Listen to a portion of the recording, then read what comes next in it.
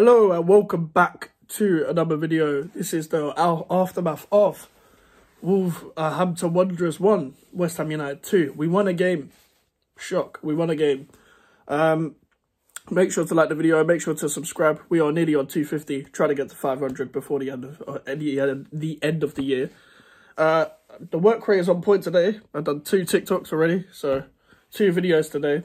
And obviously Wolves West Ham, a game I was not looking forward to, and I don't think you could have blamed me watching the first half especially.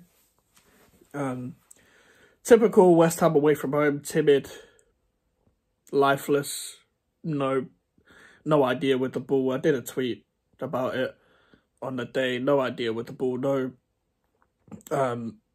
intent to win, no pressing, not even an organisation. No, it didn't look like there was any chemistry on the pitch.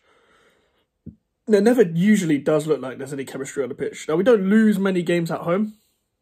We draw a lot. And we get the battering by Arsenal, which I can never live down.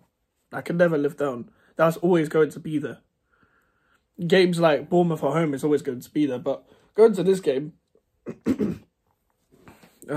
especially in the first half, it was just... We was giving Wolves the ball when they had no attackers. They were playing a left-back in a front three and a number 10. They didn't have a striker on the pitch. Their youngster striker was ill, so he was on the bench. He came on. Cunha could only play a few minutes in the second half. He played like half an hour. This is the kind of Wolves side we were dealing with. Now, Molineux is not fun to go. It's not a fun place to go at all. And obviously, I discussed about the fact that we haven't won this since lockdown. Everything changed in the second half. Obviously, we made 2 subs. Ben Johnson came on for Soufal. Rightly so. Soufal was shit. Antonio came on for Souček. Rightly so. Souček was shit. They're usually shit. But then they get a goal and assist and everyone, forgets. Like, Soufal's a brilliant crosser when he has space. Like, the cross against Aston Villa, he had space there. But he doesn't have space a lot. So when people fail to close him down, the easiest way to play against him is just close him down. Like, it's not actually that hard to play against Vladimir Soufal. But that was the problem. It wasn't even like he was being tested. It wasn't even like he was being aggressively pressed. The guy was passing the ball out of play. He was passing it out of play when there was nothing on him. There's like 5-yard passes. You don't need to be coached to not pass 5 yards. No, I don't blame David Moyes for Soufal passing 5 yards. I blame David Moyes for playing him. I blame David Moyes for not requesting a right back, for thinking that Ben Johnson and Soufal are good enough right backs. Ben Johnson's, I was still to remain to this day. Ben Johnson should not have that new contract. He's going to go to Crystal Palace anyway. People are going to be up in arms about Ben Johnson. We can do better than Ben Johnson. We can do better than Vladimir Soufal. Now, we need to be a big rebuild in the summer, and that doesn't help when you've got 2 right backs that should go. But we will see what happens, and I'll discuss more about that another time, because we don't know who the manager's going to be. We don't know where we're going to finish. We don't know anyone's situation. But then also, Jared Bowen gets injured, and luckily, from what I've heard from ex-West Ham employee on the West Ham way, it's out there on Twitter, that it's just heavy bruising, so we won't know until 48 hours later because I think that's purposely been said, because we've got the game on Thursday. 48 hours from now is Wednesday, and Moyes will try and play it down in a press conference. We're not going to know anything about it, really. So you'll find out pretty much on the lineups. I'm going to be sure that you'll find out on the day when the lineups happen, when or if Bowen starts, if he's coming off the bench, is he going to be risked? He should be risked, really. We have Maxwell Cornet there that he doesn't play. He'll play Ward-Prowse, Souček, Alvarez. He'll play that midfield again. And that's the same midfield that played on Saturday as well. It's the midfield that doesn't work. It's the midfield that should never play together. Now, thank God Edson Alvarez was back, because we needed that physicality. We needed our team to not get run through. Unfortunately, he's also banned for the Leverkusen first game. Which we shouldn't rely on one person, but that's what is depleting my hope. In terms of how much of a chance we actually have. But I'll never get the tactic of trying to sit back against a team that don't have their best attackers on the pitch, that could have overtaken us if they had won. That they could have easily have won. If they had Hwang, Cunha, and Neto, they would have won that game easily. Now, obviously, I spoke about this a little bit in my match reaction. The narrative of that our quality shone through is a big myth. We scored a corner that went straight into the net, which Jose Sá should do better for that. But James Ward-Prowse's delivery was also very good, and they didn't expect that to happen. I don't think even our players or Ward-Prowse expected it to happen. And another one was a penalty that was a blatant handball. Now, Emerson did well being further forward, and we know Emerson's pretty much like a winger playing left-back, but he can defend, but he is pretty much a winger playing left-back. But also, Aaron Cresswell coming on, he didn't do that bad. Ben Johnson was okay. He just ran to the byline and waited for someone to block his cross so he could win a corner. That's pretty much all Ben Johnson did. And Ben Johnson doesn't even have that much pace. He just drives with the ball. He's not exactly fast either. But he drives with the ball. And he was better going forward than Vladimir Suva. It made a difference. Antonio wasn't his best at all. We know what Antonio can be. We know what Antonio can do.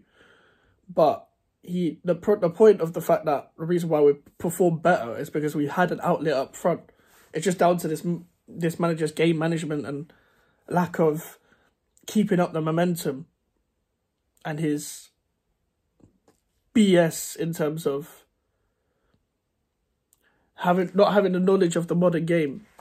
How football has moved on past him in the Premier League.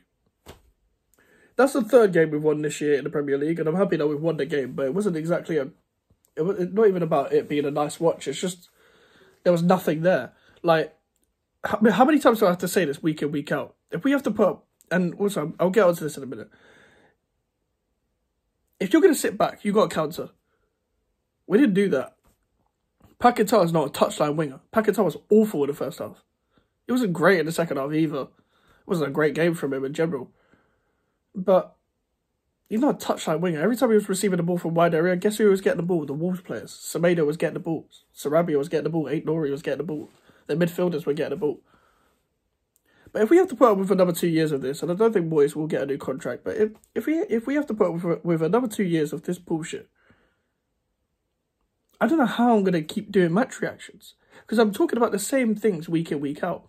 Now, you wouldn't think that we'd won because I'm complaining a lot, but it wasn't a good performance. The second half was okay. It wasn't a good performance. It was good for our standards. The fact that we're 7th is mental. I've said this a lot. Week in, week out, I say this. The fact that we're 7th proves how bad the Premier League is right now. I don't really understand it. I don't really understand the quality of the Premier League right now.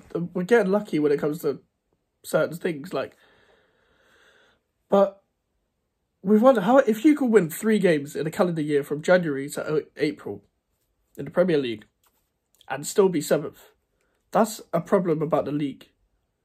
Luckily, a lot of the results went our way. Bournemouth lost, Chelsea drew, Brighton lost, we beat Wolves. The only one that didn't go our way was the Newcastle game, but even Fulham lost. From 7th to 13th, there's a battle there. I've been saying 9th, and I'd still probably think we finished 9th, but I wouldn't be surprised if we finish in European places because of how bad this league really is. If we get Europe for another year, it's a great achievement by David Moyes, but again, as I said, leave on a high. Leave on a high, for the love of God, leave on a high. Because it won't be the same next season. Paquetá will be gone. They'll need another creative replacement that Moyes will stifle. We've got players there that would not want to play under this system. We've already seen the quotes from Thilo Kehrer coming about his, how playing in the low block didn't get the best of his abilities. Now, even when we were trying to play good football, possession football, playing through the lines, when we signed all these players in the summer of 2022, it wasn't even like we were trying properly. It wasn't even like Moyes can coach that type of football anyway. So none of that really made sense to me, and I wasn't really surprised that Thilo Kehrer came out with that, because think about how many other footballers could come out with that. Even if Benrahma fully leaves West Ham, you'll probably see a quote from him with Fornals as well. Like, you're going to see more quotes from certain players. Like, they're honest players. They're not ones to throw their toys out the pram, but they're not going to lie, are they? But anyway, that's the aftermath of the Wolves game. Let me know what you think in the comments. I've got the Man City documentary review up today as well. This is the first of 2 uploads. There's pretty much a video every day, barring Saturday, because there's nothing to talk about on Saturday. You'll get the Leverkusen preview. Well, you'll get the watch-along for the Champions League games tomorrow on Tuesday. You'll get the Leverkusen preview on Wednesday. Leverkusen match reaction on Thursday. Fulham preview on Friday. And then Sunday, Fulham match reaction. And then we're, schedule keeps going on and on and on. But other than that, that is all from me. Leave a like on the video. Subscribe if you're new. We're nearly on 250, trying to get to 500. Social media is over in the description if you want to follow me, and the email for the inquiries. I'll see you guys later. Goodbye.